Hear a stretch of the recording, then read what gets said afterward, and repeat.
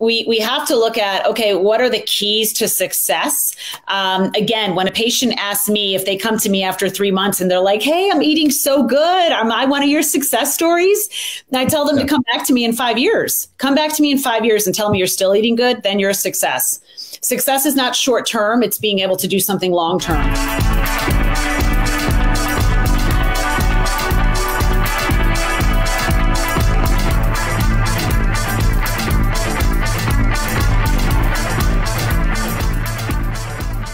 Hello, my friends. Welcome back to yet another episode of I Love Being Sober. My name is Tim Westbrook, and I'm the CEO and founder of Camelback Recovery here in the always sunny and always sober Scottsdale, Arizona, where my team and I, over the course of many years, have helped thousands of people on their path to recovery. We started this show because there's so much misinformation about addiction treatment, mental illness, and recovery in general. There's so much more to recovery than just going to inpatient treatment, seeing a therapist, and going to 12-step meetings. All of those things are important, and AA saved my life. However, to find long-term recovery and live happy, joyous, and free, there's a lot more to it than just stopping the drinking, stopping the drugs, stopping the sex addiction, or stopping any addictive behavior for that matter. To live a new life, a person needs new, healthy lifestyle habits, amongst other things. Typically, this includes new eating habits, new exercise habits, new sleeping habits, new hobbies, new interests, new friends. Self-care becomes a priority, and the list goes on. Those are the types of things that we talk about here on the show. And today, I'm here with Kristin Kirkpatrick, who is a senior fellow at the Meadows Behavioral Health and creator of their Fuel Well nutrition program. She is the lead dietitian and manager of the wellness nutrition services at the Cleveland Clinic. She is also a best-selling author, experienced presenter, and award-winning dietitian. She has also contributed to national publications, including the New York Times, Wall Street Journal, Time, Runner's World, Oprah, Martha Stewart Living, Food Network, Women's Health, the Huffington Post, just to name a few. She's also on Dr. Oz's medical advisory board.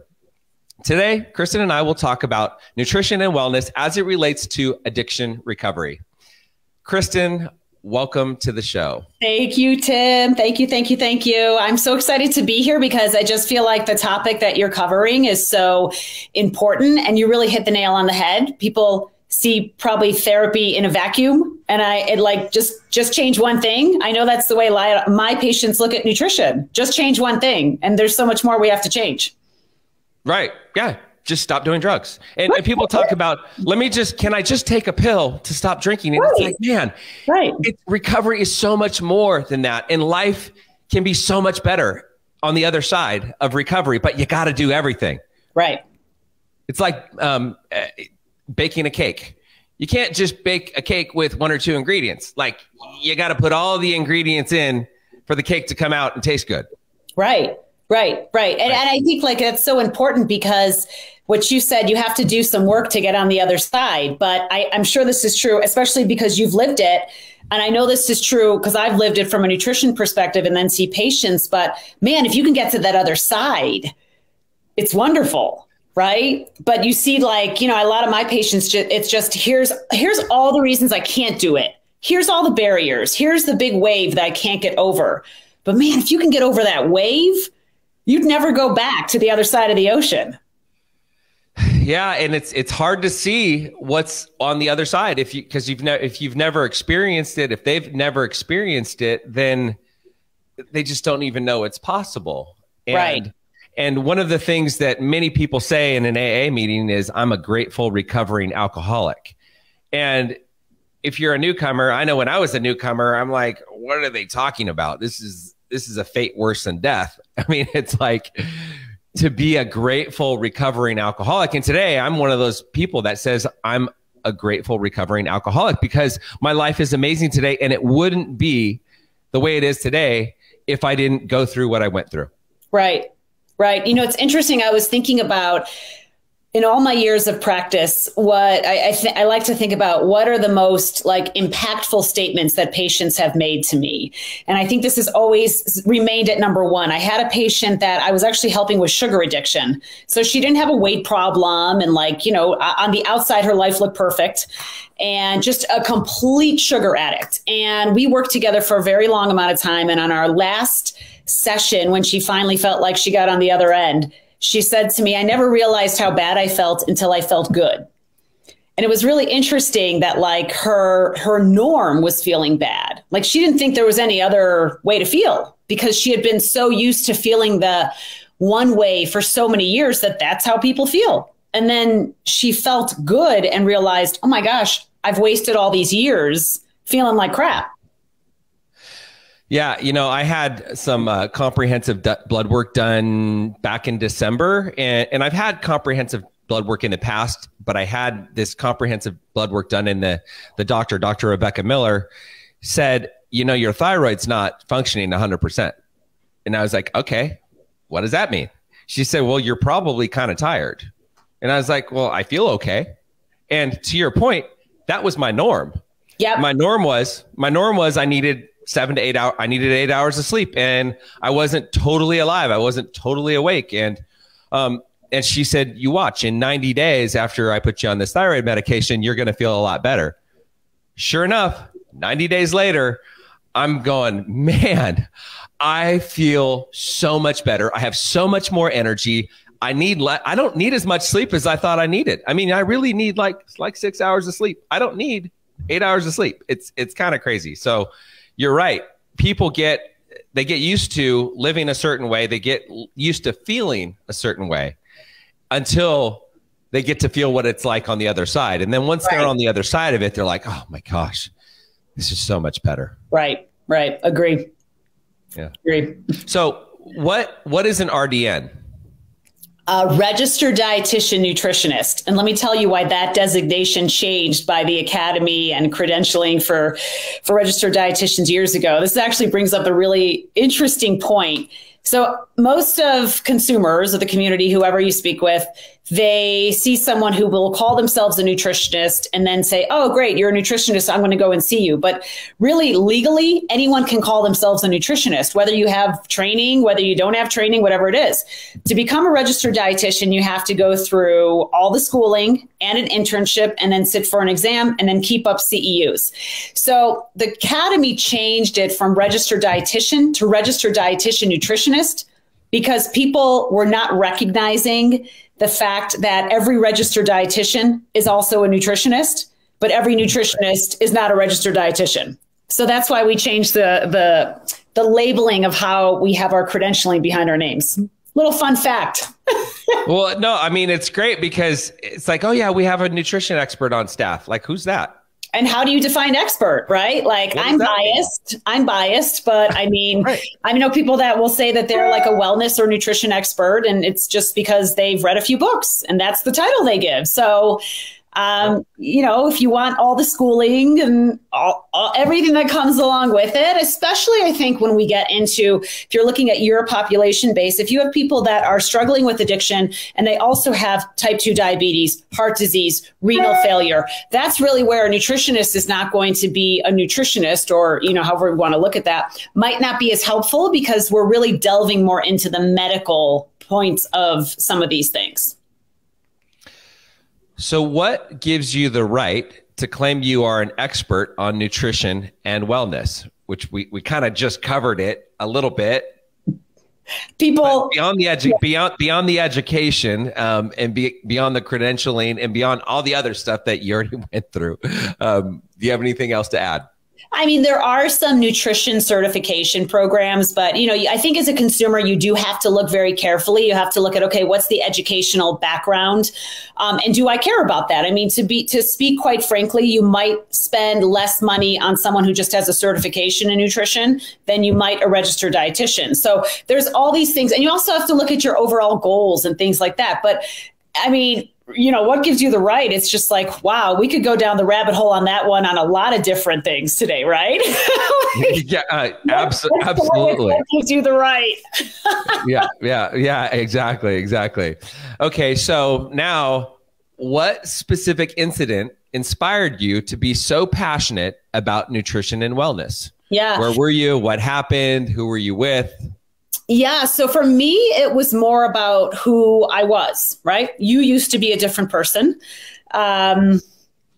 before you were sober. I used to be a different person before I really changed my relationship with food. So as a teenager, I was obese. I went to my annual exam with my mom. I had blood work done. My physician told my mom, well, it looks like she's like, maybe insulin resistant. She's got to go see a dietitian to go lose weight. So I went to go see this dietitian, and she was very nice. And here I walk in, this obese kid, very unsure of themselves. And she was perfect by my means. Perfect body, everything was perfect, bubbly. And she said, well, what do you think you're doing wrong? And I said, oh, gosh, well, it's probably like, I probably shouldn't like eat the cookies that I'm eating in the middle of the night. I do that. And then I overeat like here and here. And she's like, okay, well, let's start with this. Let's just stop eating the cookies in the middle of the night. And I realized, I feel like at that young age, that just like you said, you can't just take a drug and be fixed. Like this person didn't recognize the fact that I wasn't eating the cookies just to eat the cookies. There were much deeper meanings why I was making the choice. And she didn't understand that we had to delve into those meanings before I could even change the habit. So I think behavior change is so critical and difficult. And diet is the one thing that is a non-negotiable. We can choose not to exercise. We can choose not to manage stress, but we can't choose not to eat, because diet is associated with survival. Right? Over time, if you stop eating, you will die, right? If you're in the forest and you have lack of food, you will die, right? Yeah. So I think like for me, it was more about the perspective of really, I want to get into this because I feel like I can understand it. I can understand when someone who is overweight or addicted to a food says to me, oh my gosh, like I had a sleeve of Oreos last night. I mean, don't hate me. I had a sleeve of Oreos. And my answer back to them is like, no, don't hate yourself. That's a normal reaction to some stimulus that you had. You medicated with food. Let's get back to why you medicated with food to begin with.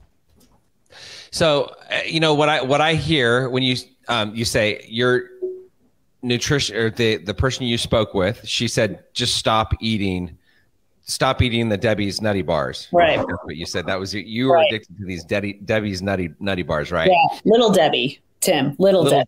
Okay, Little Debbie Nutty Bars. Okay. What I think about is the people that are successful at staying clean and sober are the people that are focused on living a new life, not the people that are focused on stopping the drinking and stopping the drugs. Like, oh, I just can't have a drink today. I just can't shoot up today. I just can't smoke a cigarette today. And so it's the same thing with food and nutrition. I just can't eat a cookie today. Right. I just can't eat a sleeve of donuts. If you're focused on not eating the sleeve of donuts, that's temporary. It's not sustainable. Would you agree with that? I totally agree with that. And I think like along the lines of what you were saying, when I'm seeing patients now, when they come in and they tell me what their goal is. And for many of my patients, their goal is, I want to feel better. I want better mental health, but still a huge chunk of my base is weight loss. Whatever the goal is, I always tell them that I need 3 whys on the motivations to do this. And only one of them can be vanity related, and vanity is totally fine. We all want to look good in our clothes. I want to look better in my jeans, whatever the case may be. But 2 of them can be vanity related. So I want to not develop Alzheimer's like my mother did. I want to live longer than my siblings did. I want to get on the ground and play with my grandkids. So it's those motivating factors that we know is more likely to lead to sustainable action, right? And again, you're the expert here, but I would assume the why is just as important. So yeah, I shouldn't drink so much. It's really ruining my relationships and it's ruining my health. But what's the why? What's the motivating factor that keeps you from drinking in 30 days, 60 days, and 600 days? What is that why? So I think once we can identify the why, we've got a really good motivating factor of why we have to make that change to get to it. Does anyone not come up with a good enough why for you? Well, I mean, that's why I always give them the gimme for the vanity, right? If your why is, I just want to get back into my prom dress or my wedding dress, right? I always give that. Yeah. But I think we're all driven in different directions, and we're all really molded from where we started in our childhood in terms of food and what we were taught in our childhood. So I think I would never want to judge my why. I think most people have whys that make sense to them. So my role is to really support that, but to help them get over the finish line based on the rationale they gave me. If their why is a little bit BS, it will come out over time, right? And I guess I didn't really want that bad. Right. So I think like that's kind of like if it's not one that I think is good, I think that will be revealed by the patient and to the patient within a matter of days. Right. I think that's like BJ Fogg's behavior change model, motivation, ability, and prompt. It's like, what's their level of motivation? Why are they motivated to change? And then their ability. How easy is it to change the behavior? And maybe in the short run, the ability is a little bit easier. But then once they're triggered, once they're at an event, they're in an environment where there's lots of junk food, they're at a festival, they're at a fair or something like that, it gets a little bit harder. And if their motivation is not high enough, there's no way that they're going to be able to stay on the path. Right. And I think that speaks very well to like what we were discussing at the beginning of this talk, which is looking at that vacuum, right? It's not just about stopping to eat something.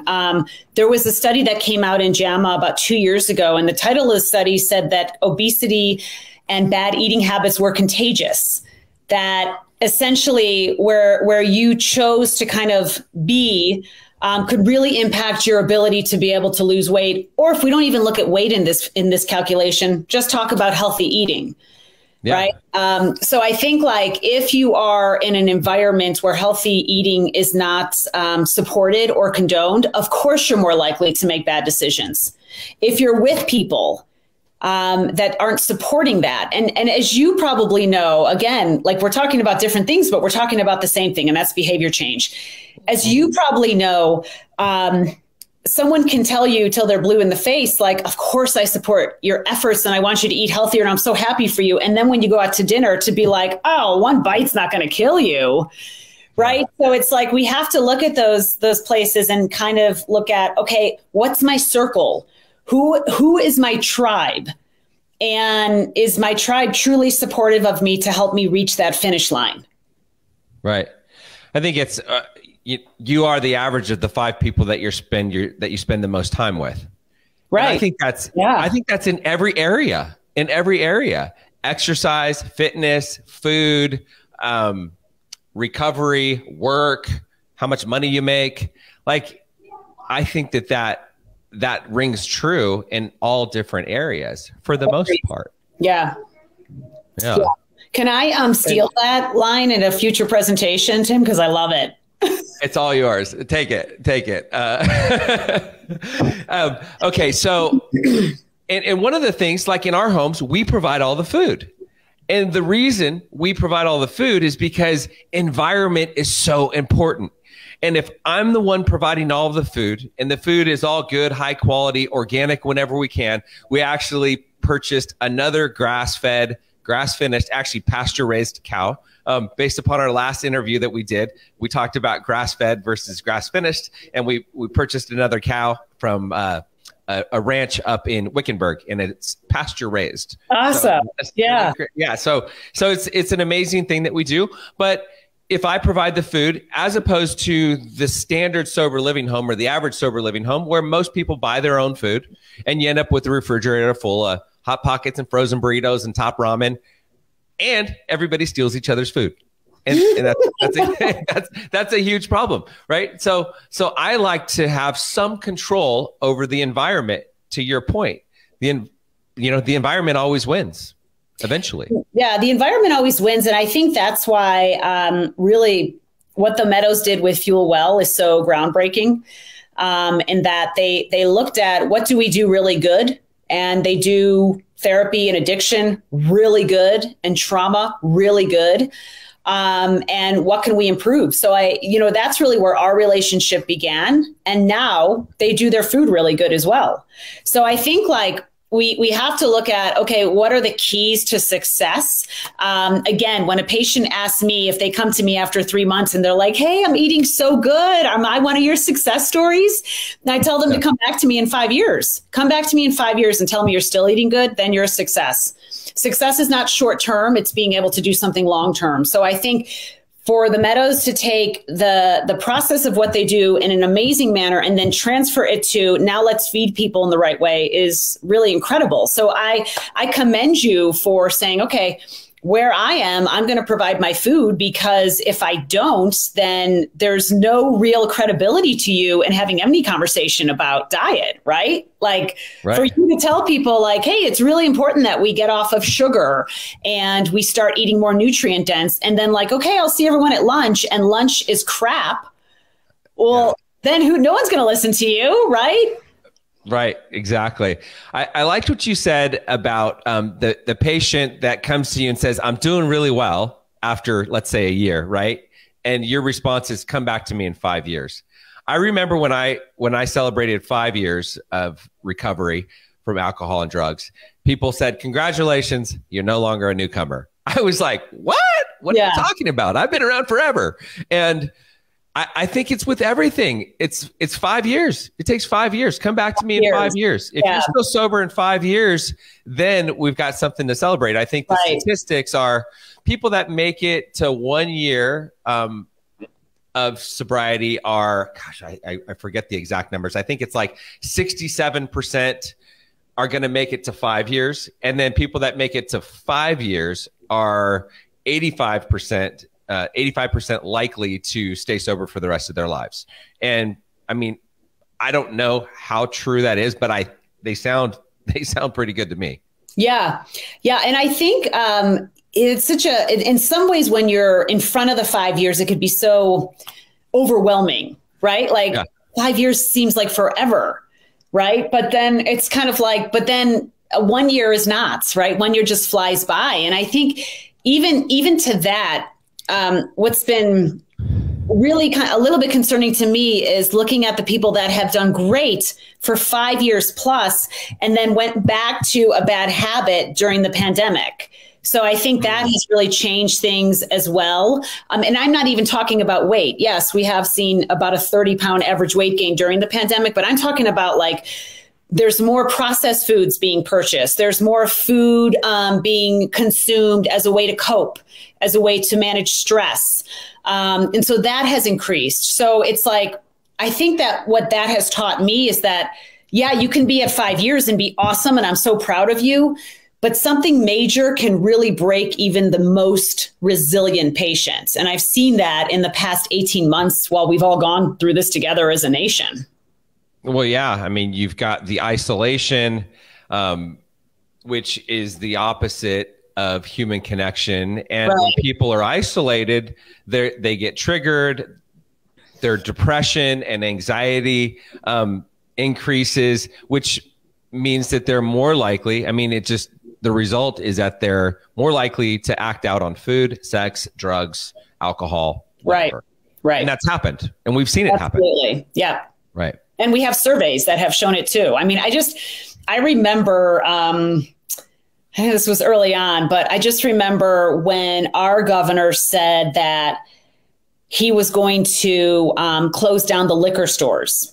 And I remember it turned out to be, it was almost comical how this occurred. It turned out to be this kind of breaking news in the Denver area, looking at these people making a mad dash for the liquor stores, like the lines down the sidewalk. And then within a span of 2 hours, he reversed it. And he said, okay, we're not going to close down the liquor stores.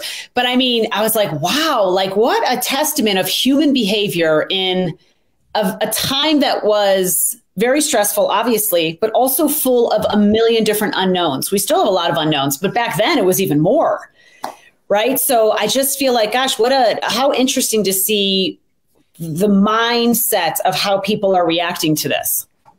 Yep. So you started talking about the Fuel Well program. Let's talk about the Fuel Well program you designed for the patients at the Meadows, along with, I guess, what diet is recommended for an addict early in recovery. Yeah. So I would say, for the Meadows Fuel Well program, our goal is really patients, visitors, and guests. even though it was something I thought of, I'll tell you, they had an amazing team that I worked with, including their chefs, to be able to come up with how it actually is implemented. But I think when you look at what are kind of like the top foods that we know are associated in the field of nutritional psychiatry in relation to helping with addictive disorders, trauma, things like that. We really have to go more clinical and go back to the brain. So when we look at things like depression, for example, we know that there's inflammatory factors associated with depression. And so if we can reduce inflammation, as we have seen in multiple studies, we can help with some of those factors, and that can help with depression as well, amongst other things. So what are some of the biggies? I think getting more omega-3 fatty acids are really critical. Those are one of the main things that we've seen in terms of mental health outcomes and some of the trials that we've seen. So if someone is like, oh, I hate fish, that's not happening, then we can look at omega-3 supplementation. But I do think the marine base is really critical. So looking at EPA and DHA, which is what a salmon has within it, right? As opposed to ALA. ALA is still great, alpha linoleic acid in the plants, walnuts, chia seed, things like that. But if I were to say, okay, here's my pie in the sky, I would go the marine base. So I think that's really critical. I think folate and vitamin D. Yeah, go ahead. Well, hold on. On that note, so you said salmon. What about other fish? Does it matter? Is salmon the best? What about halibut? What about mackerel? What about trout? Yeah. What about tuna? Yeah. So they're all great. But let's just say that number one, you want to find fish that has low mercury. So how is mercury determined in a fish? The age and the size. Tuna is huge. And it's got a lot of surface area. So the more surface area you have on a fish, the more likely they can absorb more mercury, which is why tuna is a high mercury food, despite the fact that it also has omega-3 fatty acids. The reason why things like sardines are so fabulous is because they're so tiny. You're going to get virtually no mercury. Right? Okay. So there's that component, and it has omega-3 fatty acids. So I think from the omega-3 perspective, wild salmon, lake trout, small amounts of tuna, right? Those are fine. Those are all really great options to think about. Sardines. A lot of people don't like sardines, but sardines are another great option. And then when you're thinking of omega-3s, let's say, okay, if we get out of the fish world, which is obviously the marine base, then we go back into that plant world. So walnuts, chia seed, flaxseed, things like that. If you look at the general dietary guidelines, the recommendation is probably about at least 2 servings of fatty fish a week. And a serving is probably like your fist, right? That's what a serving pretty much looks like. I think the most important components are low mercury and wild. So if you can get, if the thought process is, well, I really want the wild salmon, but I can't afford it because when it's fresh, it's really expensive, then maybe you look at a canned version and determine, well, how do I utilize canned salmon within my diet? Now, speaking to mercury, let's say someone eats a can of tuna every single day. Like what potentially could happen with high amounts of mercury? Yeah, you can definitely get mercury toxicity. There's no doubt about that. So, I've seen that probably not a huge amount of my patients, but I am in integrative medicine. So we do tend to see patients that are more likely to have things like heavy metal toxicity. Mercury would be one of them. And if you have too much mercury, of course, like that could affect your brain, and that affects basically everything else, right? So I think that that's just something to think about. I once had this patient, this is so interesting, but it speaks to the mercury, just couldn't figure out what was going on with this person's symptoms, right? And we were thinking mercury because of the fact that it just went along with what we knew in the literature related to mercury toxicity and behavior. But this guy had like no mercury in his diet. So what we later discovered was that he's a huge fisherman, constantly had the hook in his mouth while he was doing everything else to get the line, and he was fishing daily. So the mercury was there. We were right, but it wasn't coming from diet. So the thing is that like sometimes you have to really go and look at, okay, like we really need an integrative or functional. I'm not a functional dietitian, I'm integrative, but a functional approach would also be warranted for things like that to kind of determine, okay, am I having too much? So we've definitely seen, I mean, I don't know if you remember, but I think it was Jeremy Piven, I think, he was public about this. He had like this huge sushi habit. And then he was like, oh my gosh, like I found out that I have mercury toxicity. So I think with tuna, I think probably 2 servings a week is probably fine. If you're pregnant, less than that. But I think we can take that discussion of tuna and really relate it to other places. Like getting too much of anything is probably not a great idea, right? Like let's eat real food and let's eat small amounts of it. Okay, so I'm sorry, I cut you off. Where are we at? Where are we at next? You were at folate. I was at folate next. Yeah. So yes, folate. Okay, let's move on. Sorry. Okay, folate's going to be found in leafy greens. It's also going to be found in beans and legumes. So I think like the folate discussion is really good because it gets to the discussion of gut microbiota. And we have found, again, in nutritional psychiatry that the gut is a huge driver of mental health. So if we have good gut microbiota, which we know is determined by what we call microbial diversity, we're more likely to have better outcomes with mental health. So leafy greens are great for gut. Beans and legumes are great for gut because of the fact that it's got fiber. So having a higher fiber diet is really impactful, as is having whole grains, things like that. You can find folate in that as well. I think the one thing I brought up the last time I spoke on your show, and I definitely speak about it at the Meadows, is just kind of cautioning your patients that you see, if they feel, oh, I have brain fog, things like that, to really consider doing a little bit of nutrigenomics testing to determine if they have what's called an MTHFR deficiency. If you have an MTHFR deficiency, which is genetic, it does not allow the process of folate to enter the brain. So MTHFR is like the chaperone that says, okay, I'll take you up through the blood-brain barrier and we'll put all your folate up in the brain. And so what happens is folate enters to go to the brain and there's no chaperone. You don't have it. You have that deficiency. And then it's like, oh, what do? I guess I'll just go back, right? So the thing is that when we have MTHFR deficiencies, for the most part, as a dietitian, I'm always recommending whole foods. We know that that is the most powerful. But with individuals with that certain genetic variant, we also have to look at what's called a methylated folate, which is a folate supplement with that methyl group or chaperone already attached. And that's over the counter. That is not a prescription, but it's definitely worth talking to your physician, whatever your patients are, to say, hey, I'm kind of thinking I want to get this MTHFR check to see if maybe if I have folate from leafy greens, it's great, but maybe it's going to be better if I get it through a methylated folate. How does a person know if their gut microbiota is in good condition or in good working order? I don't know how you. Well, clinically, you get a poop test. That's clinically. And it can see kind of what your microorganisms look like. But I think for the most part, where we see associations with that is, of course, heavy alcohol use will disrupt a good microbiota. So there's that. If you're tired, if you're stressed, I mean, there's so many things that can point to, okay, let's look at your gut health. So what I tell my patients is, hey, you know what? Instead of giving me a sample of your poop, why don't we just work towards a good, healthy microbiome? Because we know the science on how to do that. Right. And we can make it as simple as possible. We can look at components such as, let's just get more color in the diet. More color means you're eating more plants. It also means you're eating a diverse amount of plants. So that gives you more nutrients and things like that from that perspective. I think it will be interesting to see if we have studies that will come out in the next few years, because one of the detriments of a good microbiome is excessive cleanliness. And though we have chilled out a little bit, you can't walk any place today without seeing 5 bottles of hand sanitizer at the cash register. So we are definitely hand sanitizing a lot more than usual, and that's taking away our good bacteria and our bad.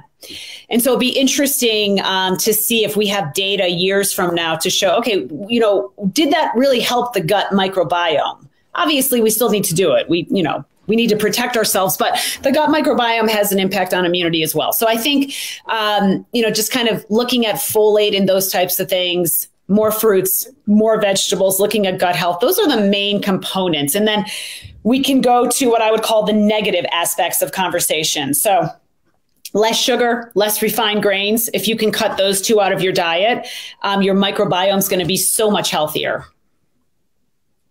Okay. So we've got salmon, omega-3s, we've got folate, and then we've vitamin D. foods, vitamin D. We've got foods with color, plants, veggies, so forth. What else? So I'll mention vitamin D again, because I didn't say it yet. Vitamin D, that's where you're definitely looking at a supplement. So for your patients, go and find out what your level is, number one. Yes, you could go to Target, get a vitamin D supplement. 2,000 international units is probably going to be the norm of the measurement. That's fine. But maybe you're not warranted for that. Maybe you need to take 5,000 international units a day to really get your levels up. So we know that vitamin D is very closely tied to depression. So I always say, go find out your levels. And then once you find out your levels, work with your physician or your dietitian to determine the dose, right? And obviously this also impacts where you live. I'll never forget, Tim, I was doing a presentation in Scottsdale, and I made a statement, and I'm not from Scottsdale. And I was like, well, no one in this room probably has vitamin D deficiency. And they're like, no, we probably all do because we stay in the air condition all day. Right? If you walk around Scottsdale in the summer, nobody has a tan. I mean, the only people that have a tan are people that went somewhere else. Right. And so, for someone like me, I'm not from Arizona. That was a real eye opener. I just assume, hey, everyone's vitamin D here is great, right? So really, I mean, the way we get vitamin D from food is very inefficient. It has to convert from a form that the body doesn't understand to a form the body does understand. And that's a very disjointed process. And so that's why you could eat salmon till you're blue in the face, and you could be drinking bottles of cod liver oil. It probably won't have a huge impact on your vitamin D level. It's really just the UV rays of the sun. So because we don't want everyone hanging out with the UV rays, we go supplement on that route. So I think the last thing I would say with that is, again, have your patients work with their clinicians, whoever they're working with, to find a reputable brand, right? Branding in supplements, I think, is very important. And so sometimes you do get what you pay for. So getting something really high quality would be something I would look at as an important factor of that. And I think those are the big ones. I mean, you and I could talk for an hour just about the gut and hit all those foods. Right. Mm-hmm. So it depends on where you look at it. And obviously with your gut microbiota, if we just look at the data, we do know that obese states typically lead to a negative gut microbiota. We know that stress can lead to a negative gut microbiota. So really, poor microbiota. People could consider doing things like taking probiotics, things like that, getting more fermented foods in, that could help. So sauerkraut, pickles, things like that. But really, it's just like the reason that people are calling the gut the second brain is because we are recognizing how much of the body it controls. And that's really, really powerful. How important is having a healthy gut microbiota to someone in recovery from addiction? Yeah, I think very healthy, very healthy.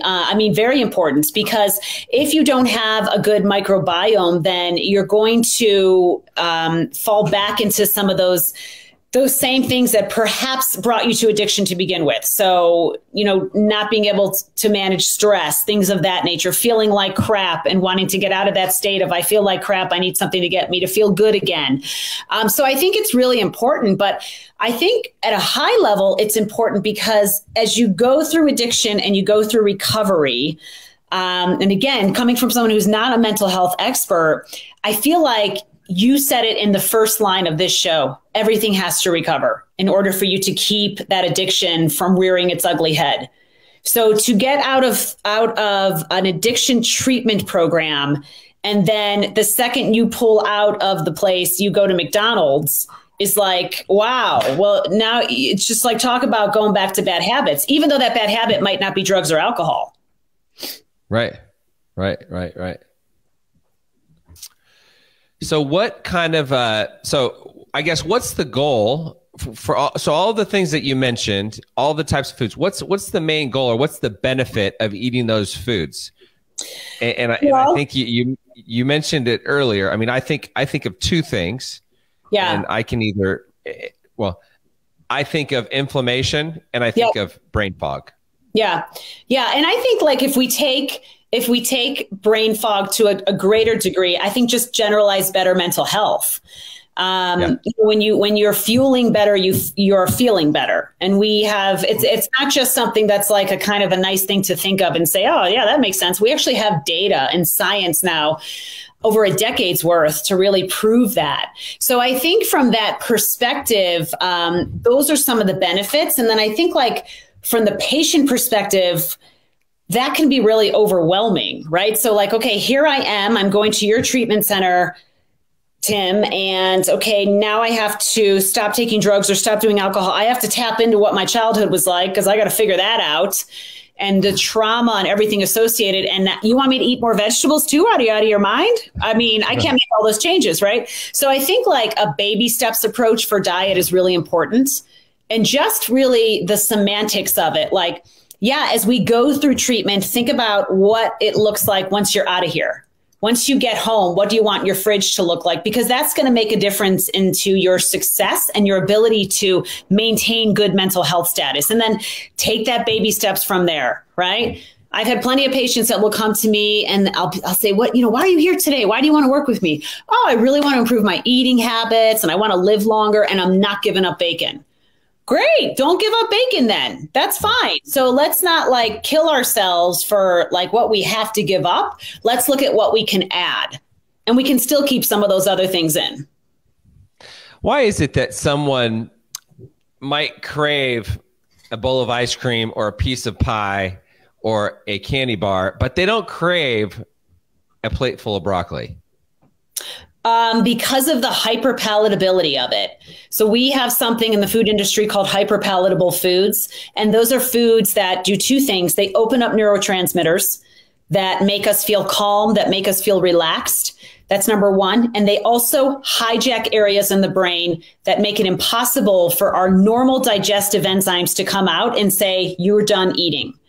So I often go back to, I think about when I was a kid and watching Sesame Street and I would see the commercial with that guy with the Lay's potato chip bag. And I don't know if you remember that commercial, Tim, but the guy was a devil. Okay. Yeah. Like, yeah. You can't have just one. And you can't have just one. So, never would they run that campaign today because it's actually true. You can't have just one. Right. And so that's the thing. When you're eating things that are very hyperpalatable, it's very difficult to stop, either because your brain is hijacked into not getting those symbols of I'm full. You don't get that fullness response, or you're feeling great during it. Right. So that's very different from broccoli. And so that's the physiological approach. If we look at the mental approach, I think I said this on your show last time. I don't know about you, but when I fell off my bike as a kid, my mother never ran up to me and said, like, it's going to be okay. We're going to go inside. We're going to have a big bowl of broccoli. Right. No, right. I mean, so when we look at kind of like where we have adapted as humans in our diet, it is not physiological. It is learned behavior. So we have learned at a very early age that when something bad happens, food will soothe it. And it's hard to get out of that mind frame. And so, again, we are offered certain things in childhood that make us happy, that reward us, whatever words you want to use. And so once we become adults, we seek out those same foods to get the same response that warmed our hearts when we were a child. So that's one of the reasons why broccoli, things like that, plants, they don't give you that, that high, the high of serotonin and norepinephrine. I mean, and dopamine, they don't give you that. Some plants do, right? Like some lentils and things, but not to the impact that other processed foods can. Right. Broccoli is just nourishment. It's what your body needs, but it doesn't do anything. It doesn't give you a high. It doesn't make you amped up. Exactly. It doesn't do anything. Right. And when you're not stressed, your mind is not, I really want to avoid getting heart disease 50 years from now. Your mind is feel good now.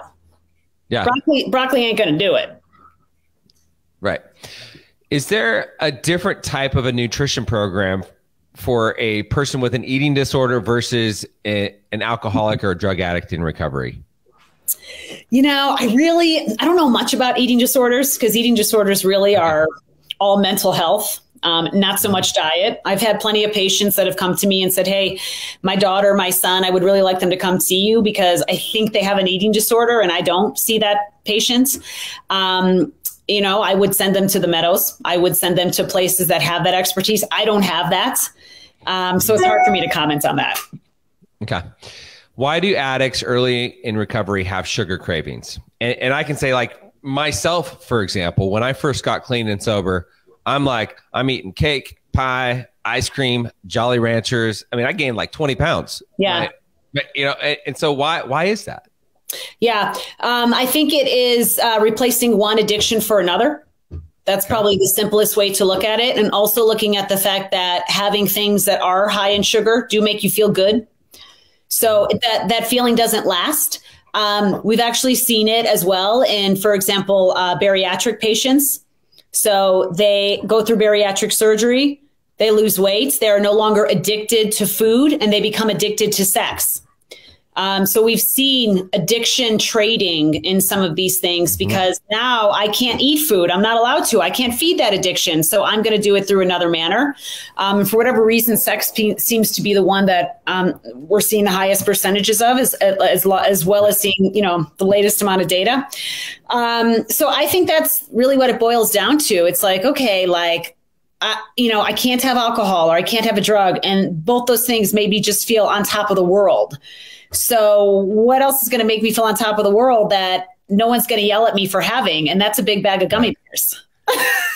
Right? Yeah. I mean, it's where's the solution? Because when someone's in pain, like when they're irritable, discontent, like what's gonna give me some fulfillment? What's gonna make me feel better? What's gonna give me some relief?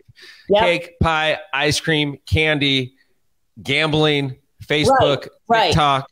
Right. And I think it also, I mean, we see addictive properties in the data with sugar. We don't see addictive properties as much in salt, but I also think it's also where you lie. So for some people, the cake and the ice cream and all those things are going to be really critical to feeling good. But for other people, it is going to be that bag of potato chips. So I think it's kind of depends on, are you more on the salt factor or are you more on the sweet factor? Where are you going to be? Like, is a baguette with butter going to make you feel better than a bag of gummy bears? For some people, the answer is absolutely yes. For me, it is. I'd much rather have the baguette with butter than the gummy bears. Right. What's interesting is I used to be a salt person. I would more want the chips or the pizza or something like that, as opposed to the candy or the cake or the pie. But I've changed. I kind of like more sweets these days. Yeah, I've seen that as well. I've seen change on both axioms. I don't know what the mechanism is. My only thought process is at some point you probably had more of the other, and that then fueled the ability to want more and to crave more. Gotcha. What about intermittent fasting? What's your opinion on intermittent fasting for a person in recovery? Yeah, I love intermittent fasting as long as that person in recovery is not also working through disordered eating as well, or a full diagnosed eating disorder. But for the person that doesn't have that as coming along with them in recovery, I think that intermittent fasting is good. I think it taps into how we are supposed to eat as a species. We are not supposed to eat around the clock, yet we do because we live in an environment where that is not only fostered, but encouraged. So I think that there are so many studies on intermittent fasting that show benefit that it's hard to argue against, okay, let's just limit our eating hours to 8 hours a day, right? I think we can all benefit from something like that. Right. Give your gut a rest. Right. And we don't. We eat around the clock, again, because we can and because it's encouraged. We're hit by marketing. When you go home today and you drive home, count how many fast food restaurants you're going to pass. A lot. Right. And even for someone who works out on a regular basis, they say you should eat every 2 hours or every 3 hours or something like that. And it's like, what ends up happening is that you spend all your time eating or thinking about food. I mean, I think about food all the time. I can tell you. Yeah. And there was just a really interesting study that came out last week out of Duke, really fascinating. And it really showed that our metabolism doesn't change from 20 to 60. Like we are all, and when I say we, I also am referring to me, a 45-year-old woman, like, yeah, it's my metabolism. That's why I don't fit into my wedding dress. I got married at 29. Come on. Right. But this study showed that it doesn't. change at all between 20 and 60. And the other interesting component is not to say we shouldn't exercise. We should. Like there's so many cardiovascular benefits and mental health benefits, but to exercise for the goal of weight loss, this study and others that this author did show that it's not going to make any difference. None. Right. So again, like what exercise does is it makes you more hungry. Exactly what you said, right? Mm-hmm. Makes you more hungry. And a lot of my patient base, it makes them more willing to eat more. Like, yeah, I'll have that pizza. I ran 5 miles today, right? Yep. And so they're still okay. So they're still over fueling, right? Yeah. So again, they still haven't met that nice equilibrium. So I'm never would I say to someone, don't exercise. I love exercise, but don't count on exercise to be your key for weight loss and weight management. Right. I can tell you, I used to think that I always needed to eat because I didn't want to lose weight. I don't want to get too skinny. And I think I need to eat all the time. And I've realized like, I don't need to eat all the time. And I've started intermittent fasting. I stop eating 3 or 4 hours before I go to sleep at night. And I used to think that I needed to eat because I would wake up in the middle of the night, but I've learned to embrace being hungry. And I'll tell you, that's one of the best things I ever learned was to embrace being hungry. We don't need to eat all the time. No, I've got plenty of fuel. Food is fuel. I heard you say that the last time we spoke. Right. Food is fuel. The last thing you need right before you go to bed is fuel. Right. You're going to sleep.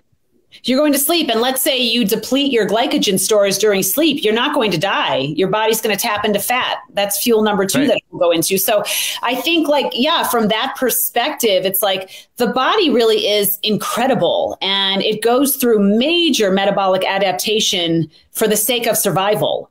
So I think like when you're feeling hungry and you're about to go to sleep, it's just like, man, it's just not, I mean, you're not going to die during the night. Your body's going to keep you alive and everything, all the systems are still going to work, right? Yeah. Is there a question that you've always wanted to be asked, but the interviewer never got around to it? Let's see. I think one of the questions that I don't get asked enough, but I get it asked not by interviewers, but constantly by my patients is what's the best diet out there? Right? Oh, there's so many diets. There's so much information. And no one likes my answer. It's totally non-sexy. But the best diet out there is the one that's nutrient dense, fits within your environment, what we just talked about, and one you can stick to. And for everyone, that's going to be different. I have patients that hate intermittent fasting. I have patients that do awesome with keto. Others that say, oh, I can't sustain keto. So we go back to this measure of success, whether you're an alcoholic or you're a food addict, and look at, okay, success is not measured within 3 months, right? So what diet can you stick to? To most people, if you look at the studies, it really just boils down to the basics, right? Eat more plants, listen to your hunger, intermittent fast, go back to the basics. And what I've heard you say in the past is eat whole foods. Eat whole foods, right? At least 90% of the time. A lot of clinicians will say, hey, make it an 80-20. I think people are better than that. I think you can go 90-10.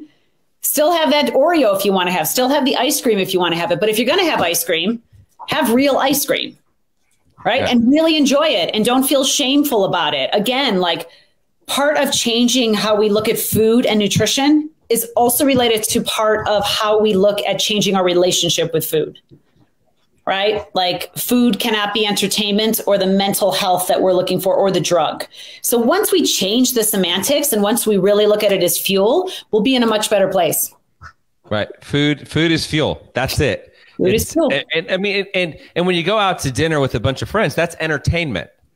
Yeah, right. And you're distracted when you go out to dinner, right? Like think about how much we eat, and there's studies on this. Think about how much we eat out to dinner related to I am sitting alone at my kitchen table.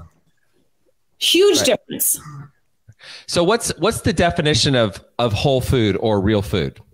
I still steal mine from Michael Pollan. He still has the best one out there. And he defines food as something that comes from nature, is fed from nature, and will eventually rot. That is food. So when you have your meat from that pasture-raised, grass-finished cow, you are eating food. But if you go out to dinner tonight, Tim, and you get a cheeseburger that's factory made, right? Like it's coming from a CAFO lot and the cows are eating grain and they're not eating any grass. They're not eating from nature. Now you're no longer eating food.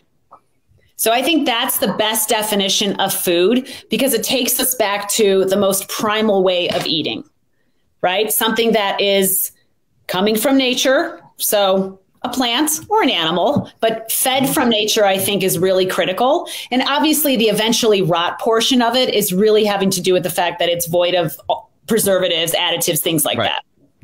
Right. Well, I think we're coming up on the hour here, and Kristin, I appreciate you so much. And tell people where they can find you, or how they can find you, or how they can learn more about you. Yeah. So people could go to my Instagram page, which is Fuel Well with Chrissy. Okay. Instead of Fuel Well with Chrissy, or my website, which is just my name, KristinKirkpatrick.com, and Kristin spelled with an I. Fuel Well with Chrissy. Fuel Well with Chrissy. Awesome. Well, thank you so much, Kristin. Thank you, Tim. I appreciate you so much. You too. See you next time. Okay.